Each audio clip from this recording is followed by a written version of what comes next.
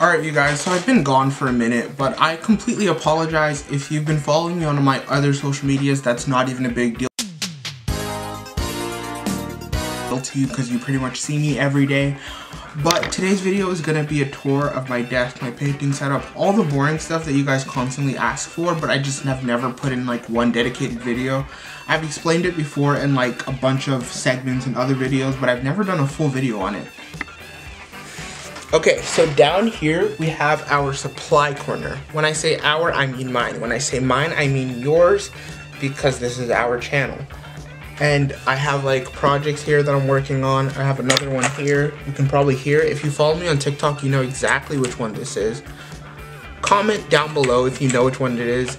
Here I have all my paints. These are all Angelus acrylic paints, so have pretty much every single color. Here is my favorite thing ever. It is my paint bucket marker. And I have some brushes in here, but the star of the show is these paint markers. These will last you through anything. They're awesome. They look great. The colors show up like pretty well. You'll see it all over my desk. So when I'll show you my desk, you can pretty much see a swatch for every color. Duller, which dulls your coat so it doesn't look like it was bathed in baby oil. We have white paint, which you need a lot of because you need it to make colors lighter. I don't really use a lot of black to make stuff darker. We have finisher, which makes sure your stuff stays on and looks cool. And we have deglazer, which is exactly what it sounds like. It's basically nail polish remover. And then last but not least, we have my 3D pen. But that's not even last, so I don't know what I'm saying.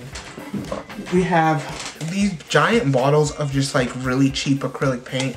Just because you never know when you're going to need it. Like, it has saved me sometimes when I was working on a project and I didn't realize I need big bottles of different things. Are these sauce containers. Basically, how I use these is like, with these paints, you have to mix whatever color you want. So if I want a custom color, I mix it myself.